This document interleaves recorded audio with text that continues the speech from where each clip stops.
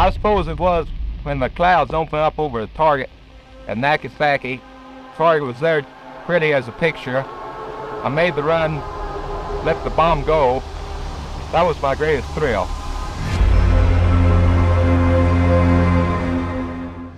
Bomb will not start a chain reaction in the water, converting it all to gas, letting all the ships on all the oceans drop down to the bottom. It will not blow out the bottom of the sea and let all the water run down the hole. It will not destroy gravity. I am not an atomic playboy, exploding these bombs to satisfy my personal whim. Here's Tony going to his Cub Scout meeting. Tony knows the bomb can explode any time of the year, day or night. He is ready for it. Duck and cover. Atta boy, Tony. That flash means act fast. You may be in your schoolyard playing when the signal comes. That signal means to stop whatever you are doing and get to the nearest safe place fast. You might be out playing at home when the warning comes. Sometimes the bomb might explode without any warning. Be like Bert. When there is a flash, duck and cover and do it fast. This is what to do if you should be in a corridor. You duck and cover tight against the wall this way. Try to fall away from windows or doors with glass in them. You might be eating your lunch when the flash comes. Duck and cover under the table. The bomb might explode when there are no grown-ups near. Paul and Patty know this. They always try to remember what to do if the atom bomb explodes right then. It's a bomb. Duck and cover. Tony knew what to do.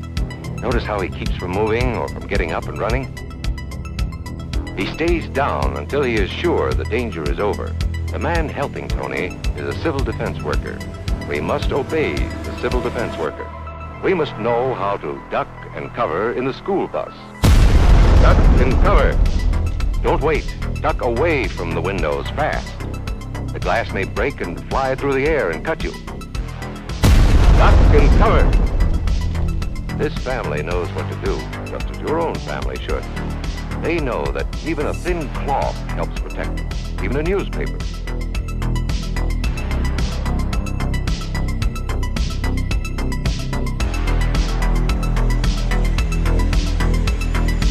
We must be ready all the time for the atomic bomb. Duck and cover.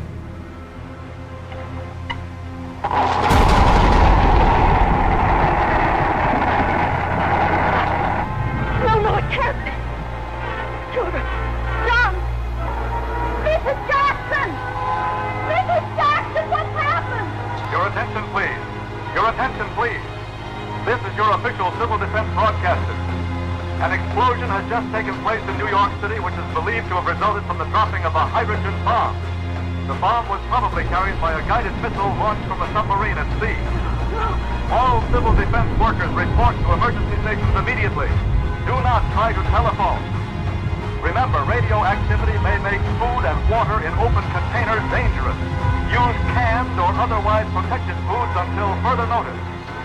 Do not attempt to inquire about relatives in New York, as yet there is no information.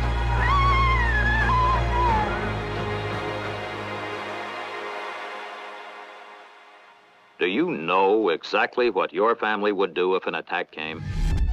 Say at 10 o'clock tomorrow morning. My silly imp. Yes, George, afraid. My fiancé, Luther Marshall. We interrupt our normal program in the interest of security and civil defense measures as requested by the United States government.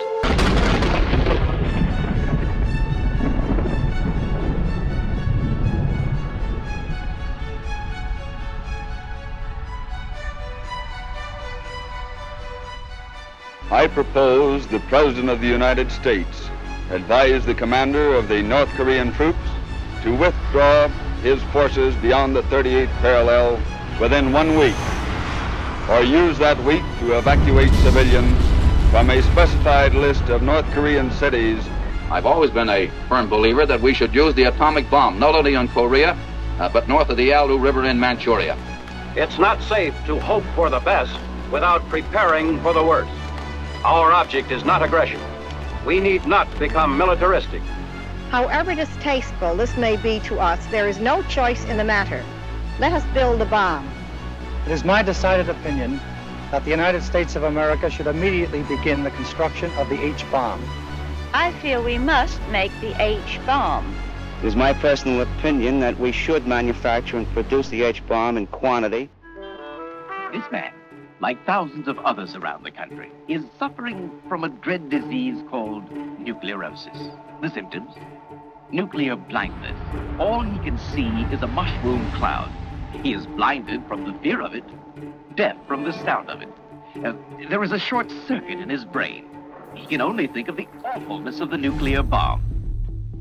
There are those few who loudly maintain that there is no actual threat to the free world at all, certainly none that can justify either nuclear testing or nuclear armament. The opposite viewpoint holds that the development of our nuclear power has been an absolutely necessary protection against communist hostility and nuclear threats. In this view, the fallout casualties, if any, will be seen as those of unidentified soldiers in the service of humanity. Unknown soldiers in a war which has not struck. Enough exposure to radiation will cause loss of hair. The treatment, if you'd insist, would be symptomatic, a toupee. But the condition would only be temporary. Your hair would come back, same color, same cowling. A submarine bomb exploded in a harbor might affect a city. The affected area would be a poor picnic site, but might be entered briefly or passed through quickly with a varying degree of risk. Risk is something the military doesn't have a corner on. Occupational hazards are accepted in a matter-of-fact manner in civilian life. Risk is part of the pattern of daily routine.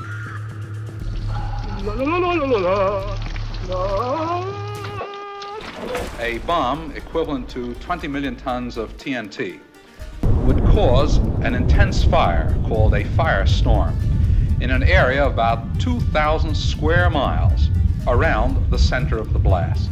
And in such an area, it would be futile, desperately futile, to construct what are called fallout shelters. We ought to learn something from the Second World War in this respect. And the bombing there, even by Second World War bombs in Hamburg and Tokyo and in other cities, showed that shelters became centers for incinerating or asphyxiating the people who were in them. A new housing development near Denver, Colorado shows the nation's first model homes with built-in fallout shelters. The room is designed with an atomic war in mind. But behind each 8-inch thick reinforced concrete wall, it may prove to be just what the harried housewife is looking for when life with the kids gets too hectic. Now, children, I want you to sit down here against the wall. That's it. Now, crouch tight up against it. Now, listen, kids. If they're dropping an atomic bomb, it may go off any second now. Whatever happens, I'll give the signal when it's all right for us to get up. If there's an explosion, we'll wait about a minute after it's all over. Then we'll go upstairs and take a look around, see if it's all right for us to clean up. Can a man have protective devices in order to protect his family once they are in the shelter from, let's say, strangers that try to use a crowbar to get in? I'd say, from what I have been talking about, the matter of self-defense, it would be wise for a man to at least weigh the possibility of putting some protective devices in his shelter together with the other elements of his survival kit. Let me tell you how the commies plant propaganda back home. Some time ago, Mac, Johnny, and I managed to get our last leave together in a big city. These poor boys will shed their innocent blood in a war that this country is provoking. Get a load of that. Only communist countries can guarantee you peace. It is an awful responsibility which has come to us. We thank God that it has come to us instead of to our enemies. And we pray that He may guide us to use it in His ways and for His purposes. Scene 26, take 2. All right now, James, will you tell them that the United States government now wants to turn this great destructive force into something good for mankind? Now, they have heard of our plan for their evacuation. Will you ask King Judah to get up and tell us now what his people think and if they're willing to go? Well, you tell them and King Judah that everything being in God's hands, it cannot be other than good. The islanders are a nomadic group and are well pleased that the Yanks are going to add a little variety to their lives. We do not know how it's going to sound, but 42,000 men here are watching. All of the observers, 10 seconds. All of the observer ships are in position in the open sea. We're about 10 miles away. 5, 7, target 4, 3, 2, 1.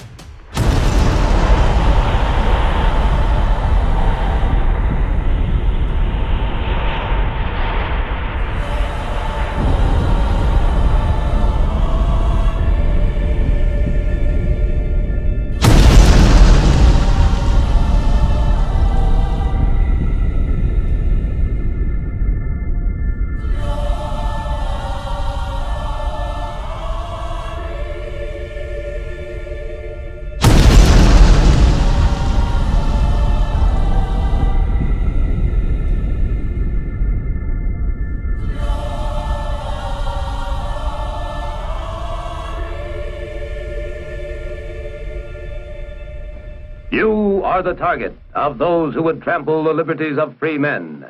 You are in the crosshairs of the bomb sight. An enemy is centering on you. You are a citizen of the free world, a citizen of the United States of America. You are the target.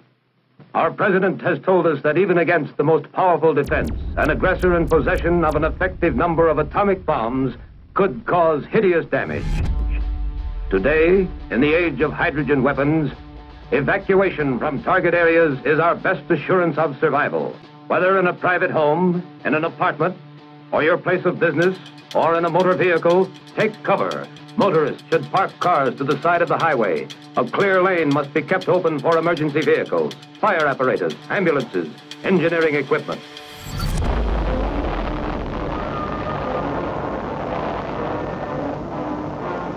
We must learn to live in a world where we have the hydrogen bomb and the enemy of freedom has the hydrogen bomb.